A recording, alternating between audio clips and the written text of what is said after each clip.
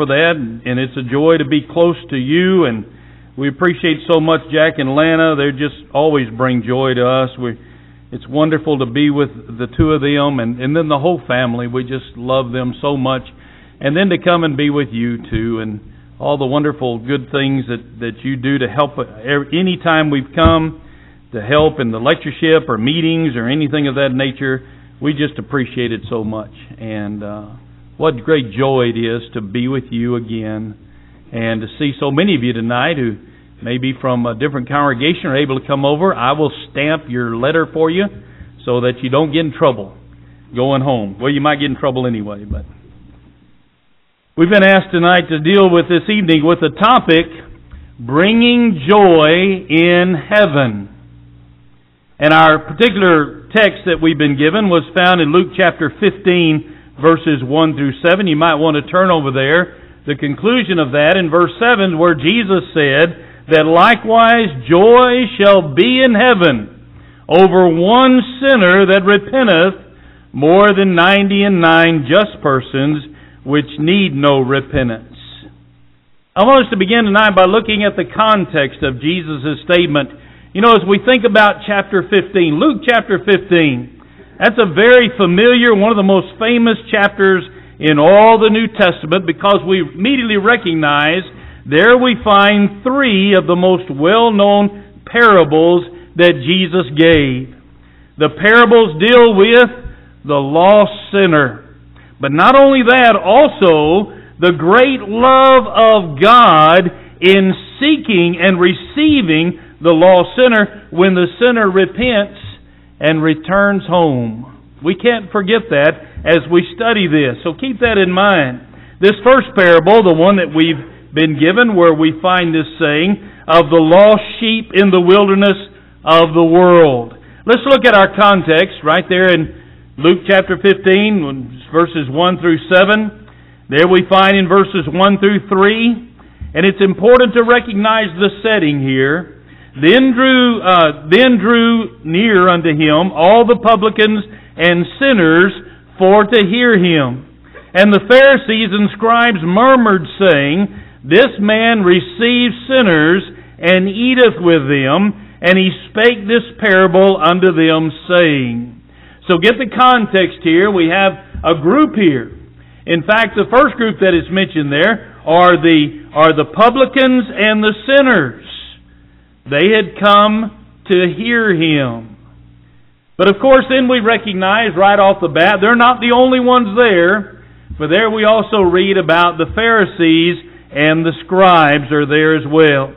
But then again in verse 4, What man of you, having 100 sheep, if he lose one of them, does not leave the 99 in the wilderness, and go after that which is lost, until he find it?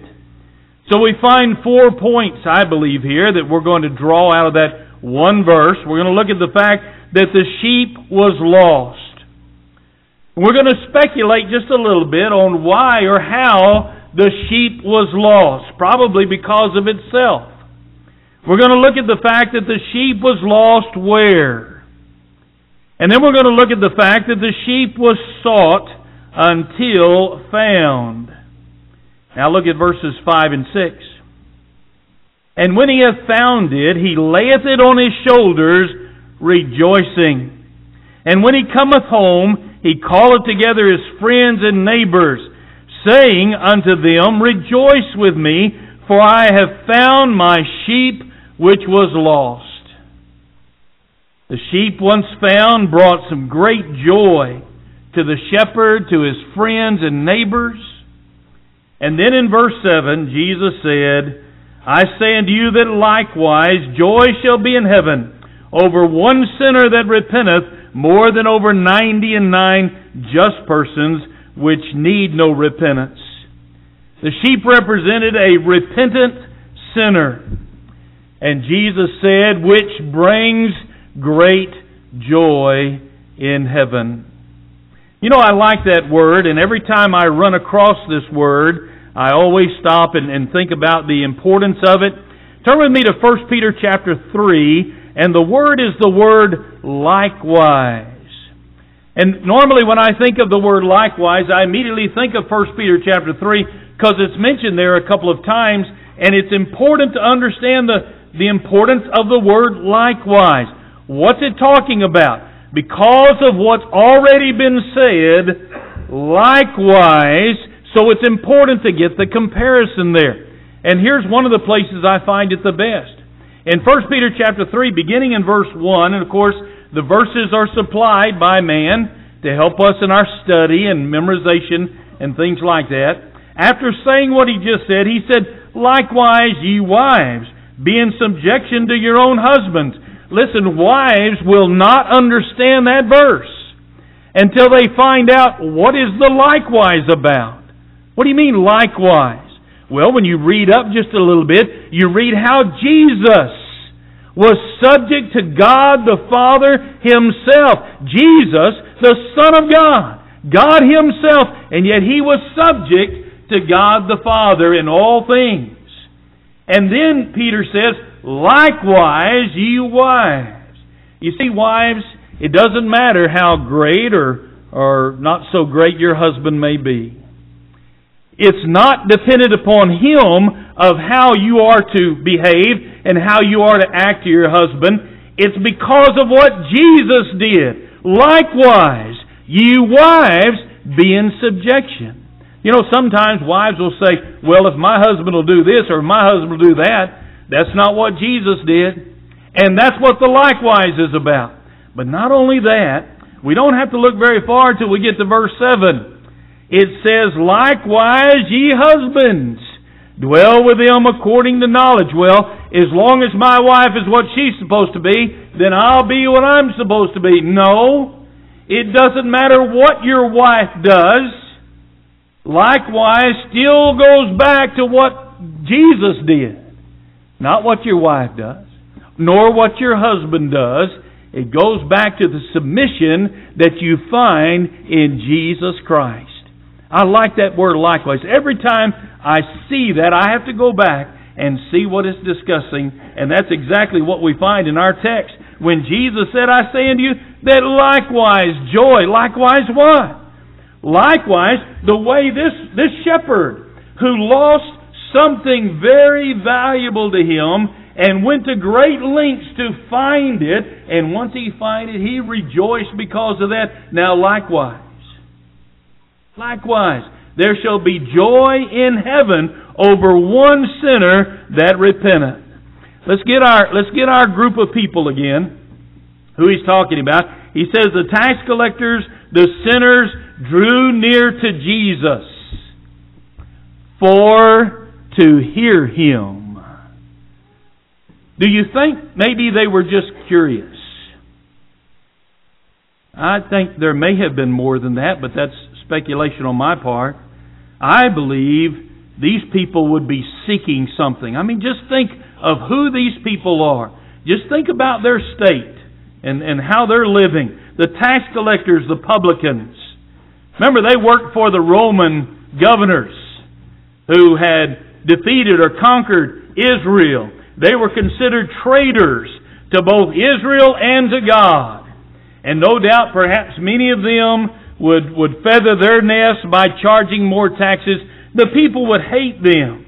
And so they were despised by the people. They were cut off. They were shut out by the religious leaders. And remember who else is in that audience? The scribes and the Pharisees.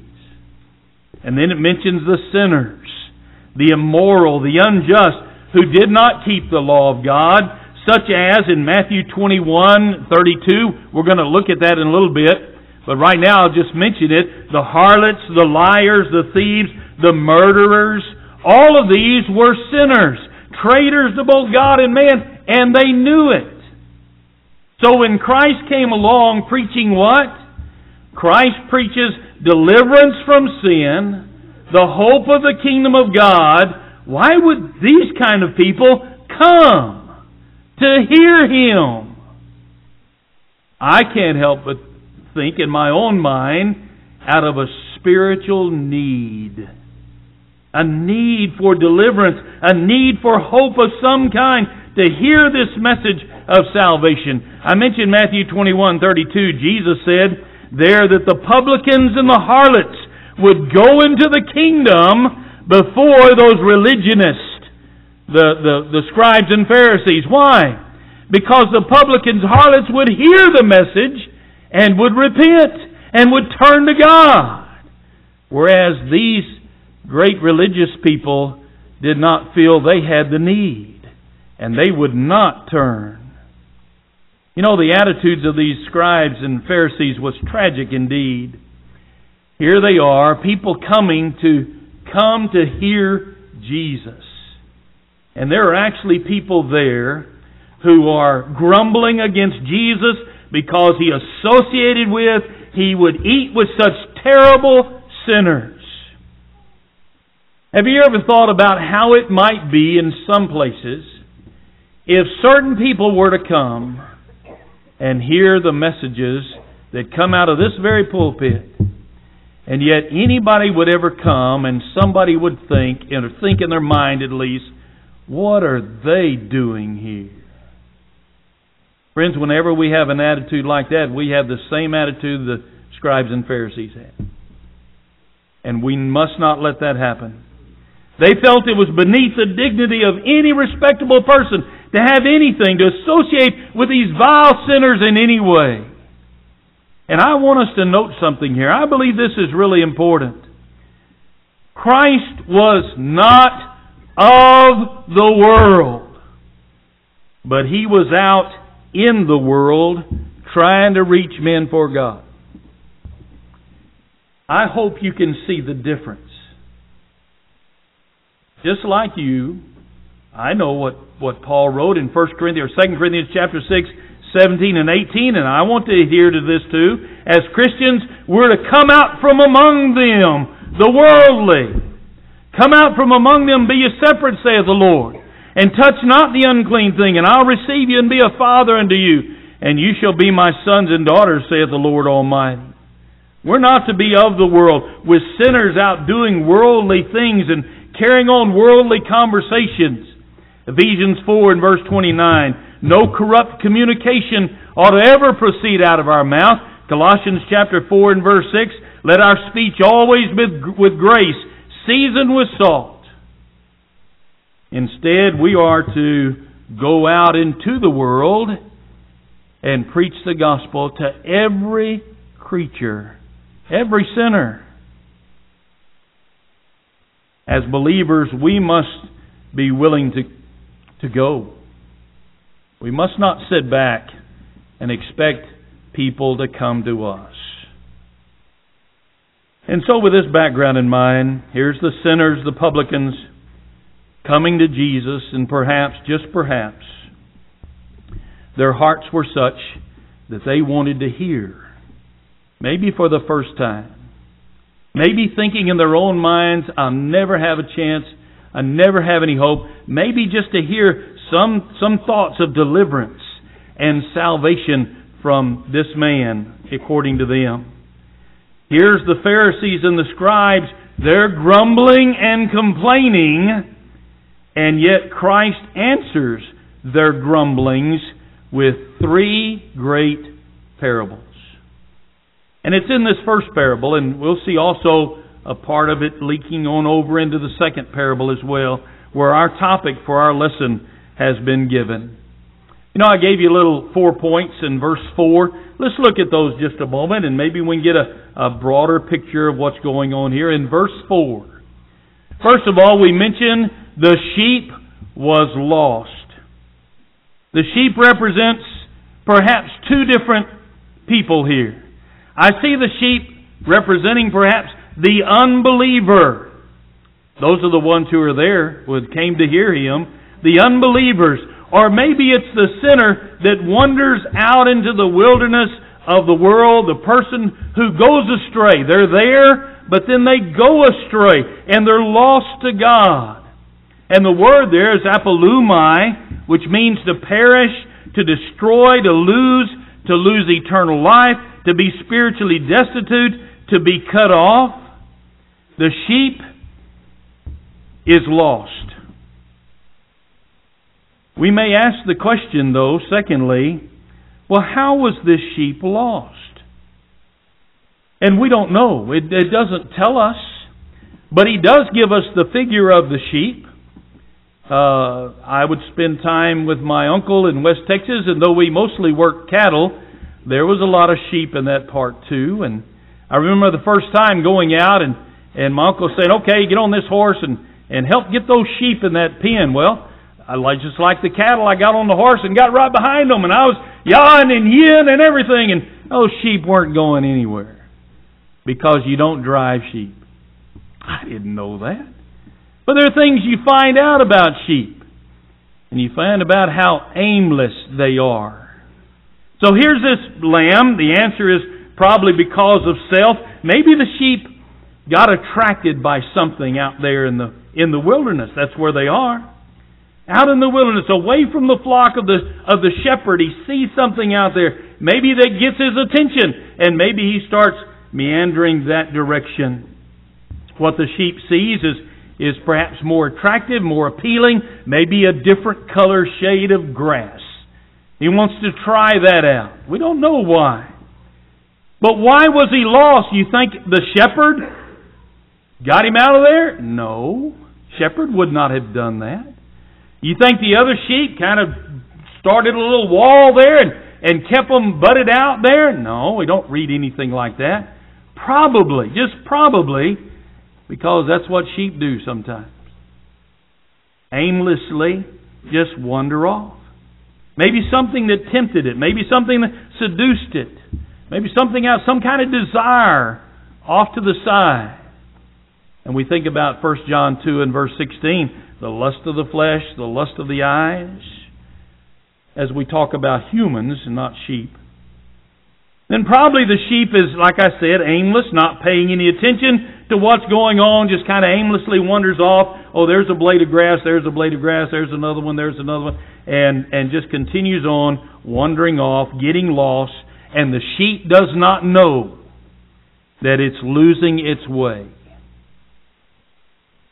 Sheep is already lost, perhaps when it discovers there's no other sheep around.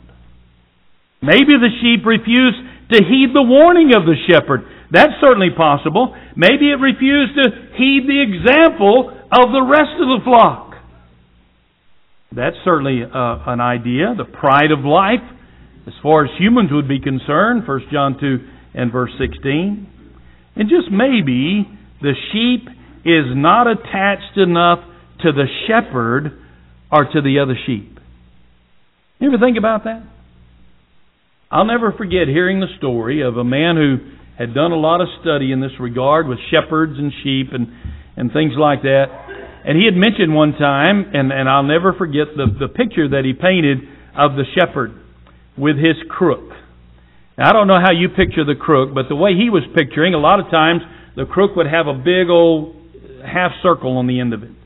And used for a lot of reasons, and he went through all of it, all the things that could be done with that part of the staff. And he said that sometimes in that area of the world where there's lots of sheep and shepherds, that if the shepherd had a lamb, that every time it was down on the ground somewhere, it would just run off.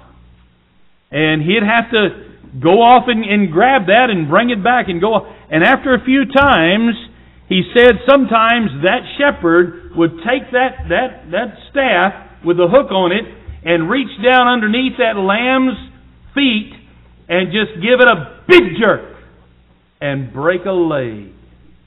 What are you talking about? Why would a shepherd break the leg of the lamb?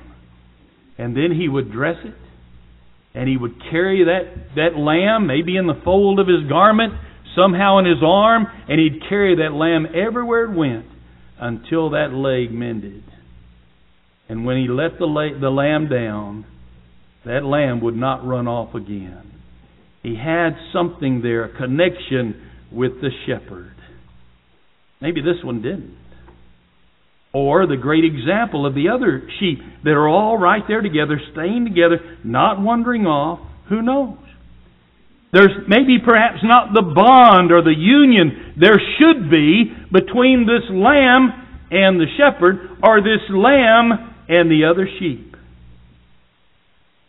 And when we think about it from a human standpoint, isn't that the way it usually is?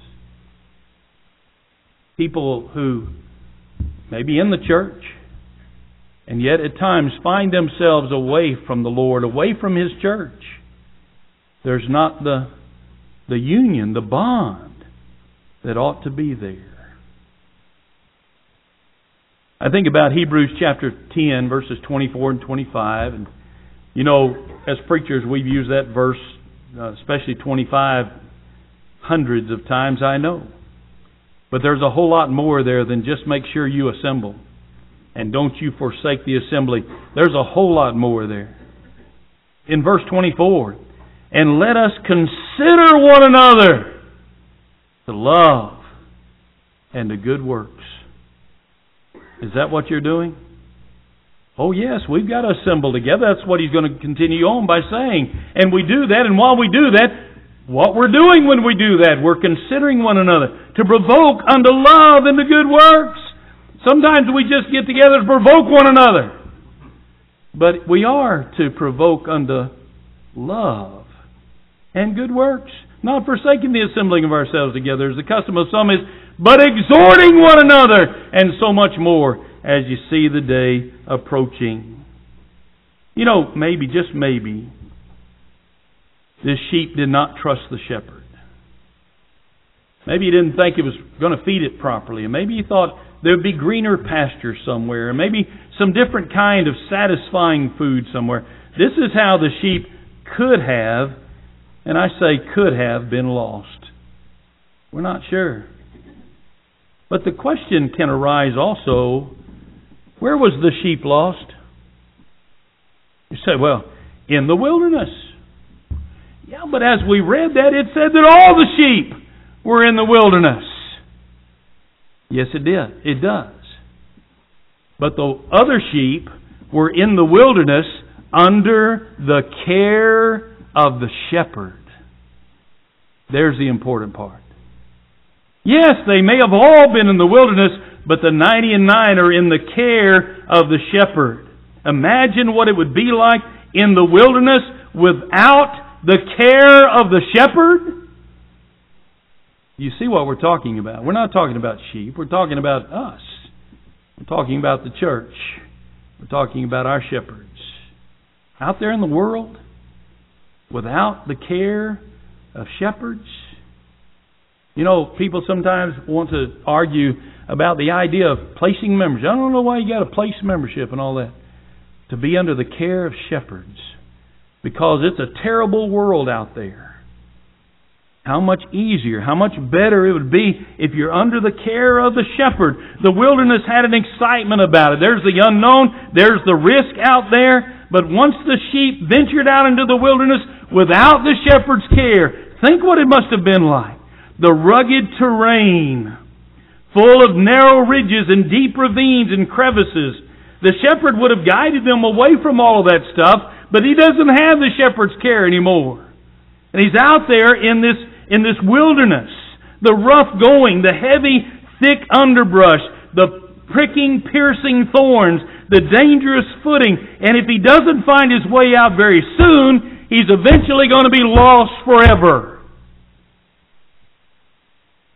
You see the shepherd's care? This world attracts people. It attracts all of us. So much that it has to offer, it says. Occupation and purpose, sure.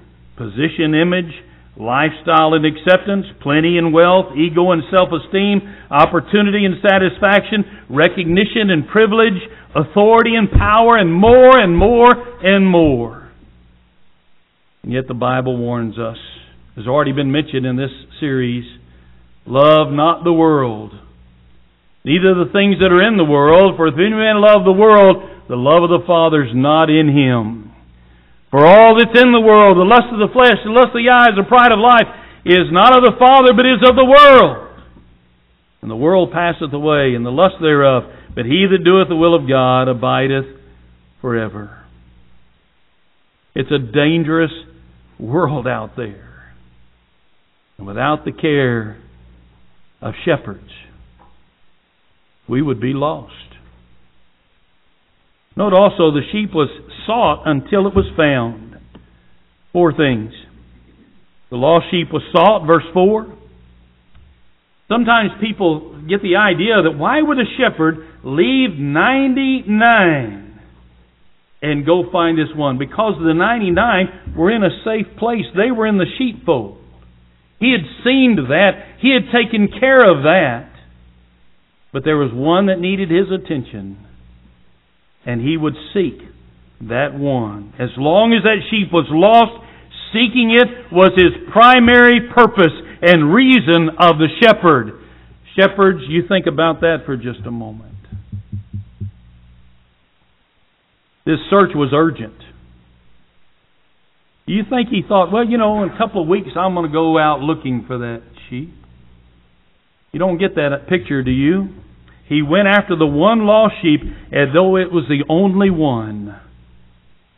The shepherd's dedication, his commitment to doing what? Seeking this lost sheep. Thirdly, the shepherd sought until he found the sheep. He did not seek complacently or slowly. He recognized the urgency in it, and he would not give up until he found the sheep. You think about that. Think about despite the difficulties of the rough terrain he must have had to go through to try to find the sheep, the weariness of long hours, the tediousness of going down one road that was dead end and another one then that was dead end. Surely he did all of that. But he sought and he kept on seeking until he found the lost sheep. He never gave up.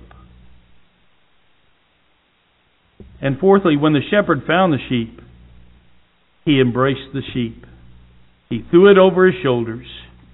He received it with arms wide open, embracing it, rejoicing in heart, supporting it and carrying it home.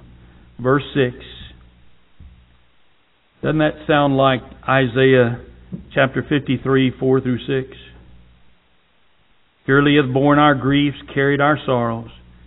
Yet we did esteem him stricken, smitten of God, afflicted. But he was wounded for our transgressions. He was bruised for our iniquities. The chastisement of our peace was upon him, and with his stripes we are healed. All we like sheep have gone astray. We've turned every one to his own way, and the Lord had laid on him the iniquity of us all. Psalm 119, 176, I have gone astray like a lost sheep. Seek thy servant, for I do not forget thy commandments. What happened once the sheep was found? It brought great joy. Note what the shepherd did. He called all his neighbors, his friends, together. He wanted everyone to know that the lost sheep, it's been found. Everyone had been concerned, perhaps praying, hoping, waiting. They wanted to join in the rejoicing. Everyone rejoiced, because the shepherd's labor was not in vain, was it? He found the sheep, and the shepherd tenderly called the lost sheep, what? My sheep. My sheep which was lost. It was his. No matter how dirty it was, filthy, unclean, destitute, depraved, ugly, or lost it had been, it was still his sheep that had been lost. Yes, it can be lost, but it can be found. Let me ask you, who was it that God sent to seek the lost? Did he send one of his angels as a servant? No. He sent his own Son to seek the lost. For God so loved the world that he gave his only begotten Son, that whosoever believeth in him should not perish, but have everlasting life. In Luke 19:10, the Son of Man has come to seek and to save that which was lost. The Son of God himself came to seek. So in this parable, Who represents the sheep? Those who had drawn near to hear His words of deliverance and salvation? The publicans, the sinners? I mentioned to you before, Matthew 21, 31 through 32. You remember the context there? Jesus told the parable about the two sons. Son, go do this. He said, I will not, but he repented and he went. The other son, yes, I will, but he didn't. And Jesus asked the question there, whether of them twain did the will of the Father? And they say unto him, the first. Jesus saith unto them, verily I say unto you, that the publicans and the harlots go into the kingdom of God before you. For John came unto you in the way of righteousness, and you believed him not. But the publicans and the harlots, they believed him. And ye, when ye had seen it, repented not afterward, that ye might believe him. Sheep represents a penitent sinner. And when the sinner repents, what does Jesus say in verse 7? I say unto you that likewise, remember the scene, causes friends and neighbors, they're rejoicing. Jesus said, likewise, joy shall be in heaven over one sinner that repenteth, more than over 99 just persons which need no repentance. You know, I completely admit the only joy I know is right here on this earth. And I mentioned something that brings us joy, and there are many things that bring you joy as well. I think about the joy. I have to admit, I don't know the level. I can't even fathom the level of the joy the Bible talks about that's in heaven. I just get overwhelmed just thinking about it. Yeah, I can think about the joy that we have from time to time. I still don't see that anywhere near the kind of joy there must be in heaven. In verse 10, he said, likewise I say unto you, there's joy in the presence of the angels of God over one sinner that repenteth. This was not about sheep and coins, was it? It's about sinners that repent. Ezekiel 18:21, but if the wicked will turn from his sins, then that he hath committed, and keep all my statutes, and do that which is lawful and right, he shall surely live, he shall not die. In Isaiah 55:7, let the wicked forsake his way, the unrighteous man his thoughts, and let him return unto the Lord, and he'll have mercy upon him, and to our God, for he will abundantly pardon. Is that grounds of rejoicing? I can only consider what's said, the joy that shall be in heaven. The joy in the presence of the angels of God over one sinner that repenteth. Scribes and Pharisees never learned the lesson that Jesus taught them. Going back to Luke chapter 5, 31 and 32, Jesus answering said unto them, they that are whole need not a physician, but they that are sick. I came not to call the righteous, but sinners to repentance. Jesus tries to teach them through these lost parables to repent. And to those who have repented, show compassion for them.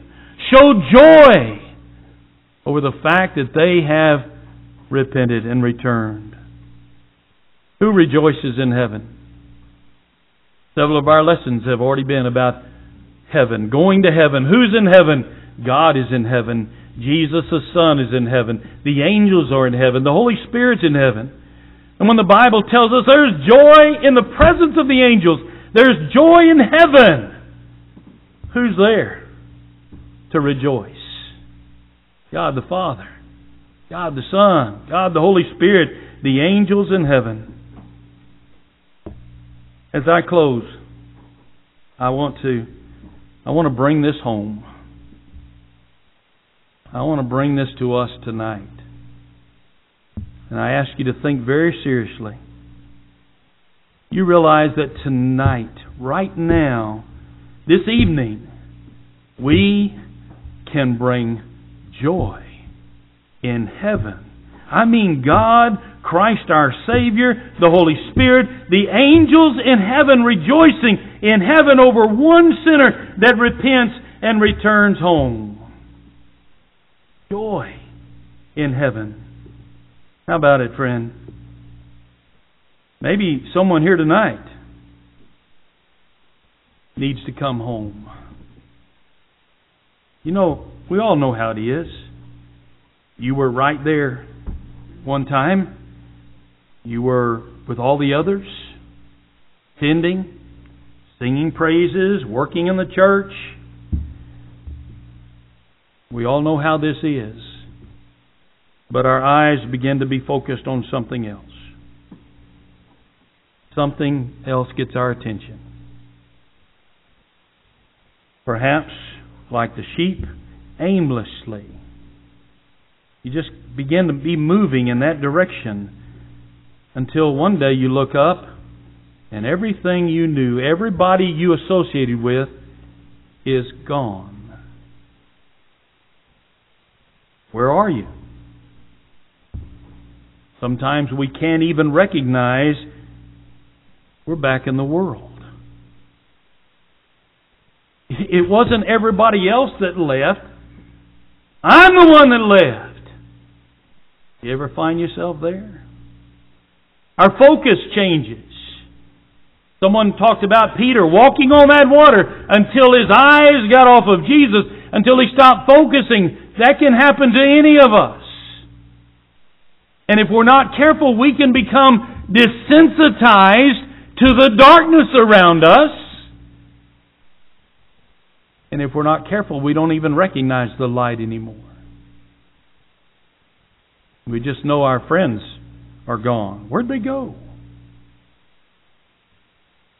Where are we? Back in the world. And friends, listen, please listen.